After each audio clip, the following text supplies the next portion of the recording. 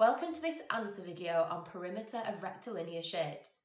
This video will talk through the answers to the perimeter of rectilinear shapes worksheet and have a look at some of the tricky bits. Let's make a start with question 1.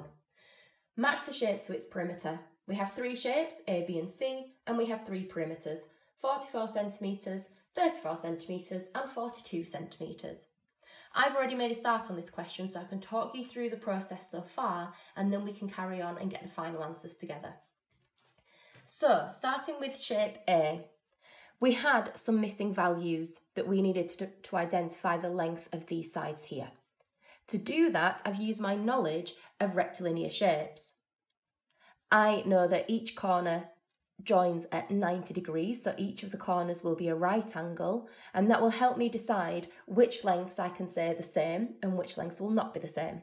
So here I have 2 sides that have 2 centimetres and 8 centimetres, so I know by adding them together that the total length of my shape is 10 centimetres. That means I can look at this side and this missing value here and say that 10 centimetres, the whole length, subtract 8 centimetres is 2 centimetres. So this missing value here must be 2 centimetres. I can apply that same reasoning to find out the missing values here, because we said rectilinear shapes are rectangles joined together to make new shapes. I can see here that I have one rectangle where the width is 2 centimetres. So the width of this little bit here is also 2 centimetres. 5 add 2 is 7, so my shape is 7 centimetres wide, which means that this bit here must also be 5 centimetres, because 7 centimetres subtract 2 centimetres is 5 centimetres. My next step was to write down the length of each side so that I can add them together and get my perimeter. So I've made a list of each of those here. I've gone round the shape to make sure that I don't repeat any of the sides, and then I've added them together to get 34 centimetres, which is one of the options out of the selection of perimeters on your sheet. Let's look at shape B. I've started to fill in the missing values here and we'll carry on together. I had 9 centimetres for this length here, and I got that by adding together the length of each of these parallel sides. Each of these parts runs parallel to the long side here. So 2 add 2 add 2 add 3 equals 9 centimetres. We then need to find the missing value here. Now I can see that in our rectilinear shape, this is a little rectangle that's been stuck on to the longer rectangle here. So if this side is 4 centimetres, this side must also be 4 centimetres. We then have this side here, which we need to use this length here to help us get the answer. The total width of this section is 8 centimetres. The width of this bit here is 2 centimetres, so I can do 8 subtract 2 to leave me with 6 centimetres. My next step is to add all of those different lengths together. So I'm going to start at the top and work my way around. So we can have 8 centimetres, add 3 centimetres, add 6 centimetres, add 2 centimetres, add 4 centimetres, add 2 centimetres, need a new line, and then we're back onto 4 centimetres, add 2 centimetres, add 2 centimetres, and finally 9 centimetres. So we can add together the length of each of those sides. Something worth doing is to count each of the sides you have and check that you have the same amount of values so that you know that you haven't repeated one of the lengths or you haven't missed one of them out. So our answer for shape B, the perimeter is 42 centimetres. Again, that's one of the values. So if we've got this right, shape C should have a perimeter of 44 centimetres because that's all that's left. Let's check. So we have 3 lengths that we need to find the answer to that don't currently have it labelled. So looking at this first one, we can see we have a rectangle here. This side is 8 centimetres. This side is 2 centimetres. And again, because it's a rectangle, we know that this side here must also be 2 centimetres. Let's check this bit going down here. We have 2 centimetres there and 3 centimetres there, and we're looking for this missing value here. I now know the value of this side here, so if I add together my 7 and my 2, I get 9 centimetres. That means that this, and this must also equal 9 centimetres. So I can subtract 2 and 3 from 9, which will leave me with 4 centimetres. Finally, we need to look at this one here. We know that the width of this whole section is 8 centimetres. We also know that this here is 2 centimetres, so we can subtract that. 8 subtract 2 is 6 centimetres, so the width of this whole section here is 6 centimetres. We need to have a look at what this value would be. And we can do that by looking at this bit here. What we want to subtract is the length between here and here, just to leave us with this little bit. I can do that by using this value. The length of this section here is 8 centimetres. The length of this section here is 5 centimetres. If I subtract them, I'm left with 3 centimetres. I can now work out that missing value. So 8 centimetres, subtract the 2 and the 3, so that was 5. The answer there will be 3 centimetres.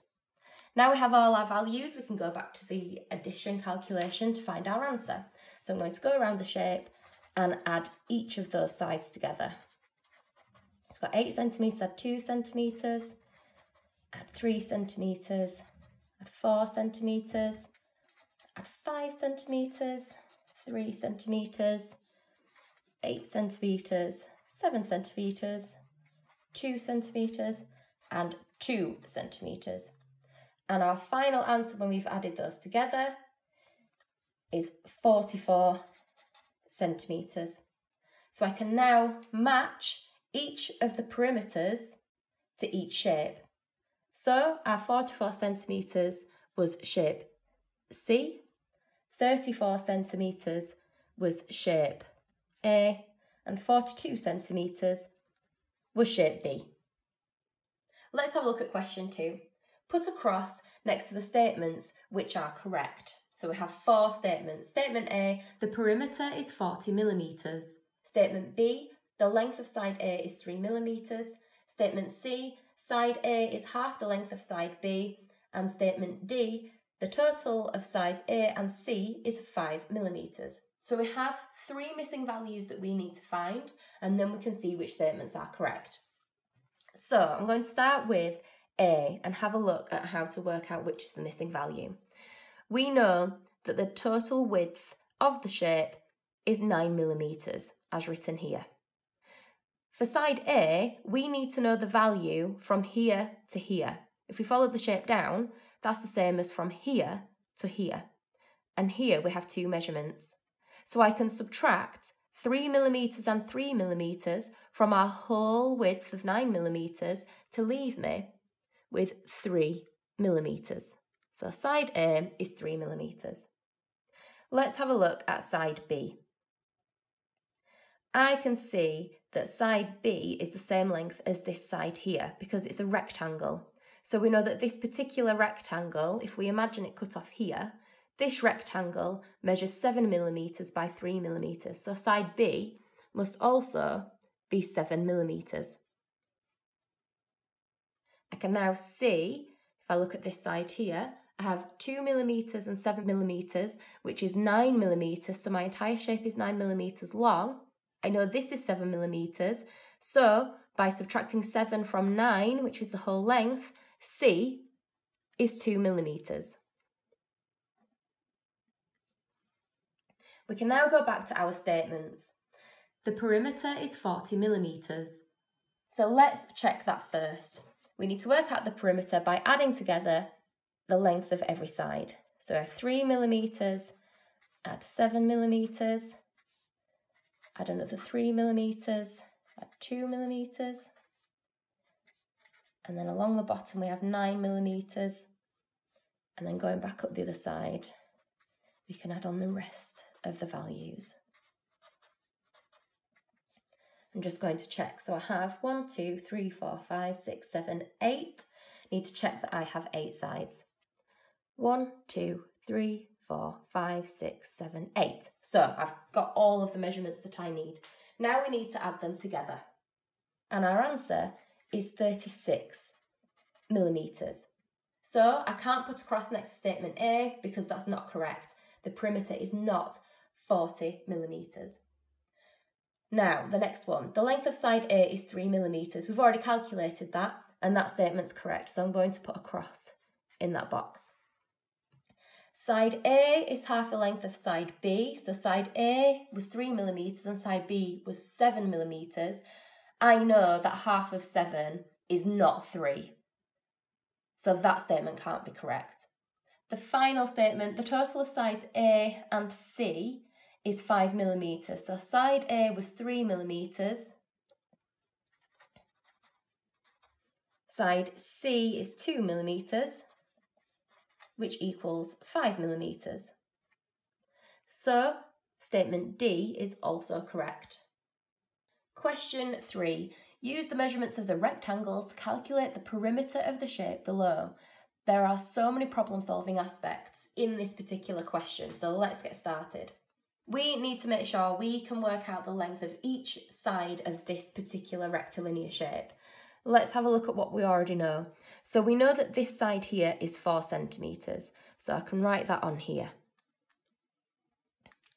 Using what we know about the parallel lines in a rectilinear shape, in that they follow a pattern, they are the same on both sides, we can also say that this side here is 4 centimetres. We've been helped out here because this smaller section is 3 centimetres, and that makes a rectangle with this interior shape here, this little line on the inside. So we could say that this is 3 centimetres, as is this. The rectangle here tells us that this line across here, this is now a rectangle. We know that this is 2 centimetres. We need to look at these top bits now. We know that the width of the shape is 10 centimetres. We know that one of these squares here is 4 centimetres, and half of that is 2 centimetres. So we can label this bit here with 2 centimetres and this side here with 2 centimetres.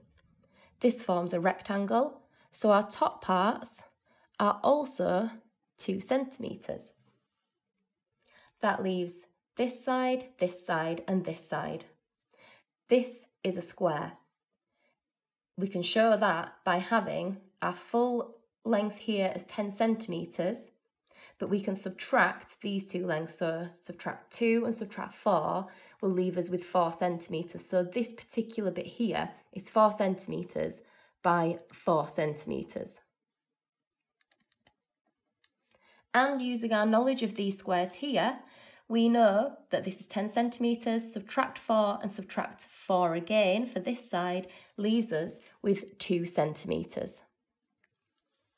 Now that we have the length of each side, we can repeat the process. We can add all of those sides together. So I'm going to start at the top here and I'm going to go around adding together each of the sides.